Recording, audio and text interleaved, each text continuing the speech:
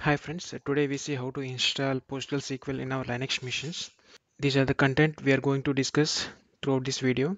First of all, we will see what are the different types of Postgres downloads available, and then we install PostgreSQL in our Linux machine using M repository. After that, we'll use PGAdmin tool to connect Postgres in Linux virtual machine. First type Postgres and click on downloads. So there are two types of downloads available, binary and source code. These binary packages are available for different operating systems. For Linux machines, I will be clicking on this link. For Windows also it is available, which we will be discussing in our next video. For time being, we are going to the Linux installation. So I'll be clicking on this link. So in Linux installation, two installations are available for Red Hat and its family. Yum and RPM installation are two are available. If you are facing any issues with the Yum repository, you can go with RPM. Whatever the packages are installed using Yum are all available in the RPM also. By clicking on these links, it will take us to the RPM files. Here we can see our available files. So these are the RPM files. We can download respective files and install it. But we are using only Yum for our mission, so I'll be not using them. So for Yum installation is very simple. So I'll be using Yum installation only. See, I'm downloading the latest version of version 12. So my version is CentOS OS with version 7. So I'll be using this.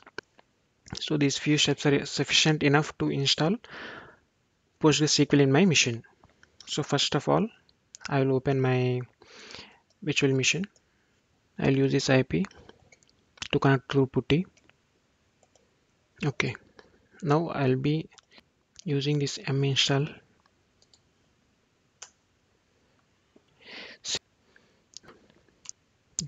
In general, we prefer M install because it avoid dependency errors. So I'll be using our client package.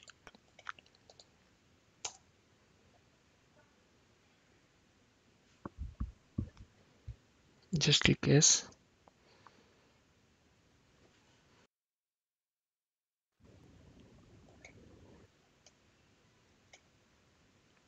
Now install the server packages.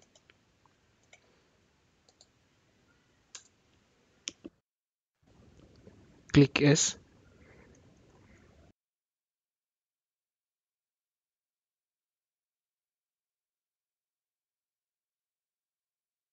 Now we have installed the required packages. Now we have to initialize the database. So we have to initialize it. So I'll be using this command to initialize.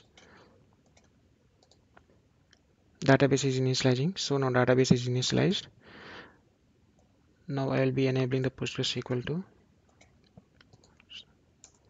Yeah, symbolic link has been created. Now I'll be starting this PostgreSQL. Yeah, now we can check the status PostgreSQL by typing these commands. psef grep postgres. Yeah, now we can see the postmaster is available. He is pointing to this data cluster. So what is this cluster we will be discussing in later videos. See. And then in order to log into the PostgreSQL, we have to log in as Postgres user first of all. Switch user to the Postgres. Now by default there is no password for it. So I'll be using the command line tool PSQL to log in. See, now I have been logged into the Postgres server. /l will be command will give the list of databases. So these are the default databases. I'll be exiting out. Now I'll go to this directory, actually where all these files are available. I'll change ls minus ltrh. See, we can see this postmaster ID. This indicates that our server is up. This is the main ID, postmaster PID. This is the main domain.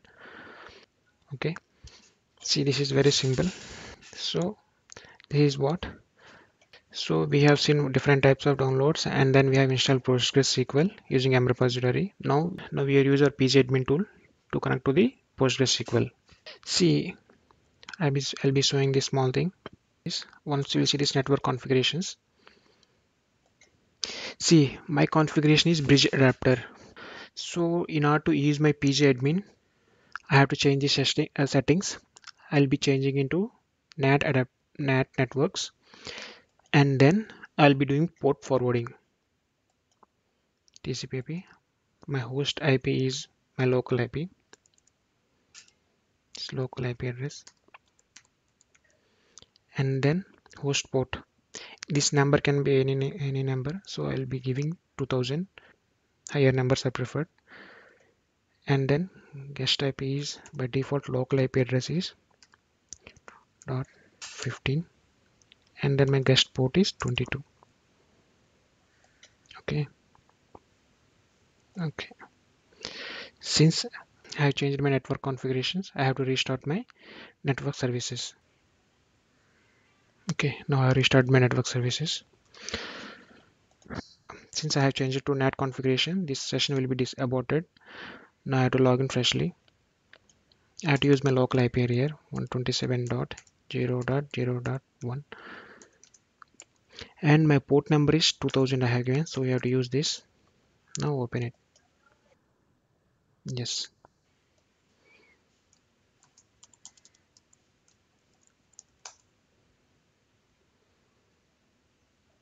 So it is taking a long time. For this can also be avoided by changing small configurations. vietc/ssh config. See here, we use DNS to know, so that this latency will be reduced. Okay. Now, in order to allow our PGAdmin to connect, we have to make small changes in our configuration file. See, go to this location. Here, go to this, open this PGHB configure file. So in this file, we have to make small changes. In this IPv local connections, this copy it and paste below, and change this indent to trust, so it allows all the connections, and also change to all. So these changes you have to make. Host and all databases, all users, and address, it allows all connections, and trust, and then save this file. Now we have to restart the PostgreSQL. See our PostgreSQL done. So I have successfully restarted the PostgreSQL services. We can check here. Okay. Now I will be opening the PGAdmin. See, now in servers, create new server. Postgres. You can give any name, and then these connections. Localhost. Default port number is 5432. So I'll be leaving here. By default, Postgres user don't have password, so I'll be leaving as here. And then go to SSH tunnel. There you just enable on it and give the localhost. Give the tunnel port we have specified already as 2000. Give this, and username is our OS user, that is Linux Mission OS user. I'll be giving as a root user, and its password.